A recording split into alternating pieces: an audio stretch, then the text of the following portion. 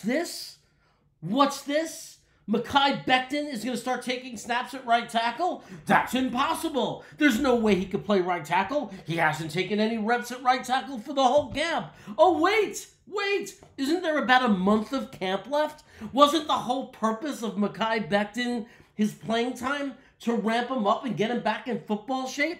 To get him more confident in his knee? Did it matter that he wasn't taking reps at right tackle? Wasn't the whole point right now just to give him confidence? Isn't Dwayne Brown not on the team playing right now? Doesn't it make sense that Becton would play left tackle in case Brown doesn't come back? Or if Brown gets hurt during the year? And knowing that Brown is going to come back and that Turner and Mitchell are both clearly not ready to play right tackle, it was never too late to move Becton over to that side, and Salah finally confirmed that that's what they're going to do.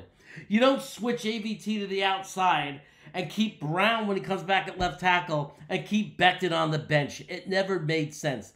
If Becton is healthy and stays healthy, and if Dwayne Brown comes back for game one, this is your starting offensive line.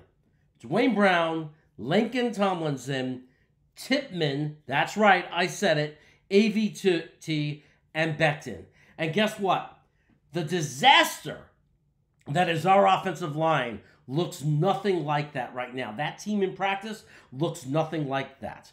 What right now we should be upset about, what right now the reality is with our offensive line, is that Mitchell was heavily impacted by his health issues. It's very clear. He's nothing like he was last year, but that doesn't mean he won't get back to normal eventually. It's just a matter of when. Bad news for us. Turner is garbage. I said it right now. I'm sorry. He's just done. I don't know why we were able to get him in the first place for not a lot of money. Why? Why didn't other teams swoop in? Why wasn't it a bidding war? Lots of teams need depth at offensive tackle because he's not very good, people. He's not very good. I made excuses for him. I want him to be good. I just don't see it. He's not even, I mean, he's completely ineffective, and he doesn't have an excuse. So I don't know what to tell you there. So, of course, Becton was going to take snaps at right tackle. I've been screaming it, and it's finally going to happen. I feel great about it.